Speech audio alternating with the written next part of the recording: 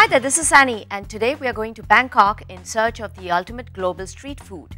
The dish is called Pad Thai. It's one of my all-time favorites. Let's have a look at the ingredients. 8 ounces of cooked noodles, 1 cup of tofu, 4 cloves of garlic minced, 1 onion finely chopped, 1 cup of spinach, 1 cup of cabbage, 2 cups of green sprouts optional, 2 spring onions, 1/3 cup of fresh cilantro, 1/4 cup of ground chopped peanuts, 1 tablespoon of tamarind paste, 1/4 cup of warm water, 3½ teaspoons of soy sauce, 1 teaspoon of chili sauce, 1 teaspoon of red chili powder optional, 3 tablespoons of brown sugar, juice of 2 lemon, and some oil for frying.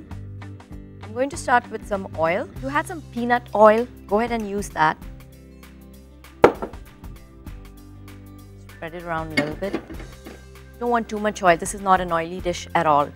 Now I want to talk to you about tofu. The store-brand tofu that you get, sometimes they're really extra firm. So what you do is you get the extra firm tofu and you slice them into wedges like this and then roast them or toast them with a little bit of oil, and then you land up with tofu that looks like this. Okay, the pan is hot. Now I'm going to start with some garlic. Pad Thai is my all-time favorite, and there's a few ways of making it. I have found this to be a simple way to make Pad Thai. Now I'm going to add the onions and some spring onions.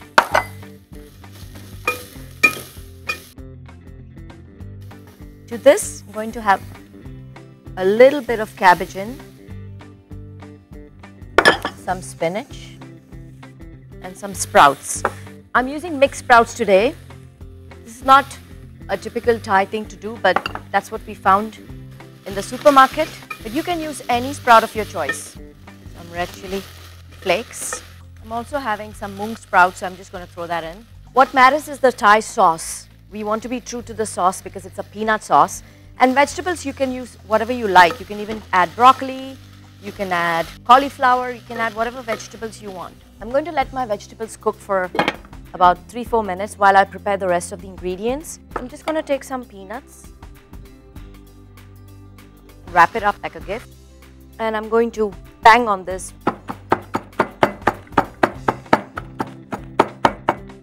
Now in a bowl, I'm going to start by adding my peanuts, and I'm going to add some brown sugar, soy sauce. Tamarind and peanuts will incorporate such a fabulous flavor.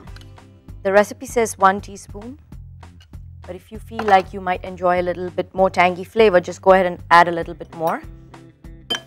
Mix this up nicely. Some lime juice. And just a little bit of water. If you want to make it even more special, you can add a big spoon of peanut butter in this. Just makes it more creamy. I'm going to check on my vegetables now. Any shape you like. Also depending on how your tofu is. And I'm going to add the noodles. I couldn't find rice noodles, so I'm just going to use spaghetti. It tastes just as good. That's the fun part. You have to mix different things. Now, who would have thought of using Italian spaghetti in a Thai dish? I tried it and actually turned out to be super. And to this, we're going to add the sauce. I've already seasoned this. Just pour it in and give it a good stir, and your Pad Thai will be ready.